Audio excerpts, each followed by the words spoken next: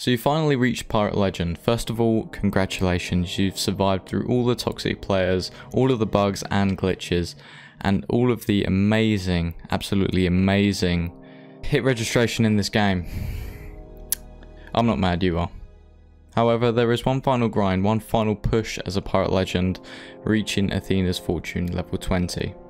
In today's video, I'm going to show you how to get there in as little time as possible, so strap in and let's get into it.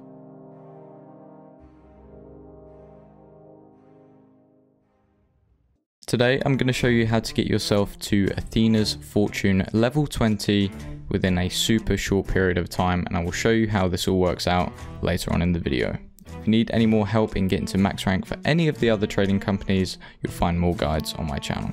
For this strategy, I recommend doing this with at least one other person on the sloop, but you can do this solo, it's just going to take you slightly longer.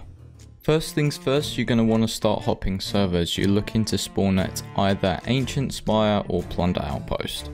If you spawn at Ancient Spire, start the Legendary Storyteller Tooltail on the bar of the tavern, and if you spawn at Plunder Outpost, start the Cursed Rogue Tooltail in the Order of Souls tent.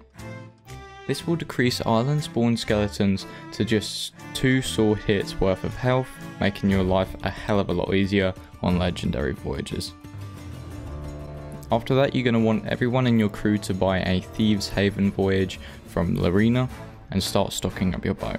You will draw some attraction to yourselves while doing this method, so it's best to be as prepared as you can. To start, get one of your crew to kill themselves immediately using firebombs. This allows you to get the red flame, which will come in handy later. When you put the coloured lanterns on your boat, make sure you turn lanterns off, as players seeing the red and green flames on your boat will immediately know that you're doing Thieves Haven runs, and most likely they will try and tuck on you, and yes, I am speaking from experience here. Sail on over to Thieves Haven and you're going to want to start doing the dig ups. Before I get into some further advice, you're going to want to get one of your crew to be killed by a skeleton and collect the green flame. Add this to your boat and continue the voyage. I usually split the dig ups into 2 sections, top side and bottom side. This helps to speed up the voyage and get you used to the specific dig up locations that you're assigned to. I myself will always dig up on the top of the island, while my partner will always dig up along the beaches and the bottom of the island. You want to make sure that you park your boat on the south side of the island right here. This will allow the person on the beach to get off and get their digs quickly, and the person on top to be able to shoot out of a cannon and quickly get to their own digs. Thieves Haven runs are split into 5 chapters. Chapter 1 is 3 guaranteed dig ups on Thieves Haven. Chapter 2 is a riddle which can be found on any of the following islands: Devil's Ridge, Crook's Hollow, or Snake Island. After you solve it, dig up the chest and it will spawn a green shadow skeleton, which you will need to kill to get an Athena skull.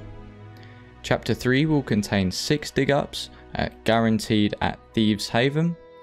Chapter 4 will be another riddle on one of the islands mentioned earlier, and Chapter 5 will be 9 dig ups on Thieves Haven. One of these dig ups is guaranteed to spawn a skeleton carrying an Athena keg, which will drop an Athena skull as well as the keg if killed correctly, so make sure you take a sniper around with you. Once you've completed the voyage, you should be around emissary level 4. If you come across any megalodons or skeleton ships, make sure you kill them to raise the emissary level further. If this still isn't enough and you haven't got to level 5 yet, put down another Thieves Haven voyage and complete this until you're emissary 5. You do not have to complete the whole voyage here, it's just to raise that emissary level. You do not want to cancel the voyage either though, as it will come in handy later.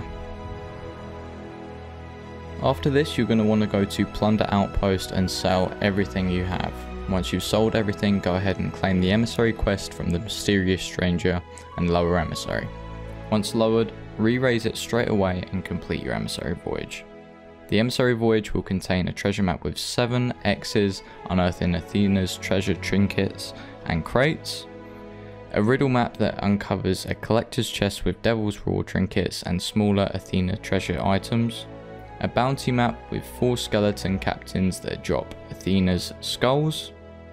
After these 3 quests are completed, players will receive a treasure map with 2 X's, one giving you a chest of legends, and 1 giving you an ancient keg of black powder. This again should bring you to emissary level 5, where you can go back to the outpost and sell and repeat the process by grabbing another emissary quest and lowering and re-raising. If at any point you do not get back to emissary level 5, do not worry, as you should still have your Thieves Haven voyage to go back to and get back up to emissary level 5 with a few more pieces of loot.